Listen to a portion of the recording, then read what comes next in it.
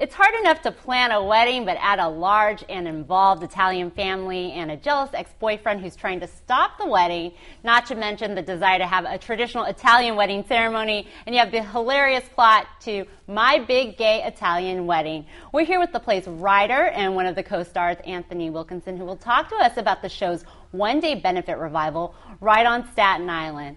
Thanks for joining us. So I gave a bit of a snippet of what the audience can expect, but tell me what the play's about. Well, really, it's the story of Anthony Pannunziato, who I play, who is trying to have a wedding and wants to have a traditional Italian-American wedding. And he wants his parents to give him away, and he wants the whole ceremony. And basically, his parents will give him this wedding under two stipulations: that if it's performed by a Catholic priest, and if Andrew, his partner's mother, is in on this as well. And of course, that's not the case. And there's the jealous boyfriend who comes and tries to mix and mingle. There's the whole Italian family element, which adds to the comedy.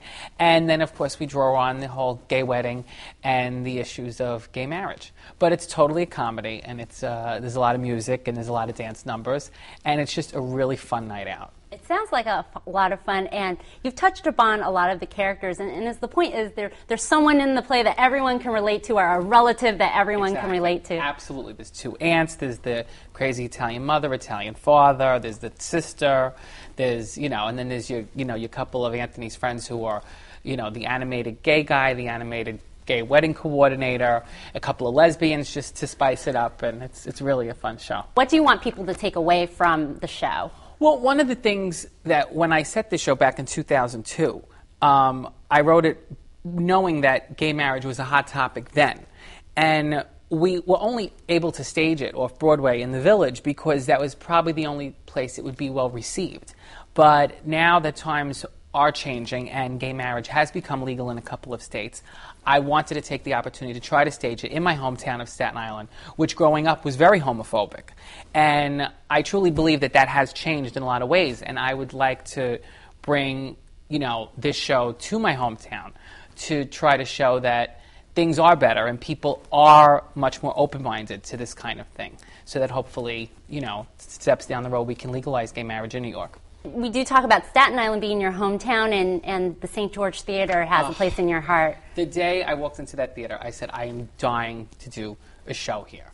And I was with my father, who passed away last year, and I said to him, I would love to do a show here. And he said, you will. And so this is a dream come true for me to do a show in this theater. It really is. And you have a great cast that you work with, including Scott Evans, who plays Officer Fish on One Life to Live. Yes, and he is absolutely phenomenal to work with. And he is playing my husband in the show. And he sings and he dances, and he's just a pleasure to work with. And he's really doing well. This play actually opened off-Broadway in 2003. And what's the hope after this revival on Staten Island? Well, the hope that night, is basically to raise as much money as we can for the Lustgarten Foundation, which is for pancreatic cancer research. One of my producers, her brother is suffering with pancreatic cancer. So our hopes is to raise as much money as we can on this night. But we are bringing some investors to see the show with hopes that now with the timing, of gay marriage being a hot topic, that maybe it belongs back off Broadway. So who knows? We really don't know what will come from this. But it could just be one beautiful night in Staten Island.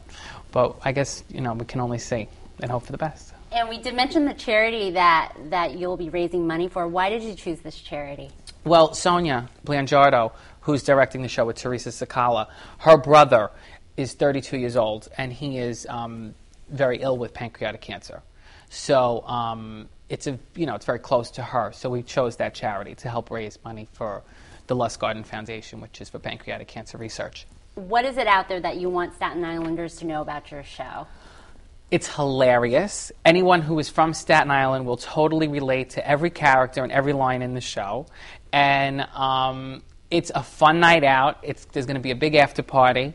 And it's a good time. It's a good time. It's the best I could say. I'm not banging anyone off the head with political messages. It's a total comedy, good fun music. Come see it. And the show will be at the St. George Theater on September 12th at 8 p.m. You can purchase tickets at Ticketmaster.com. This definitely sounds like a show you won't want to miss. Thank you so much for joining us, Anthony. It's such a pleasure to have you here today. Thank you so much for having me. And it's back to you from the studio.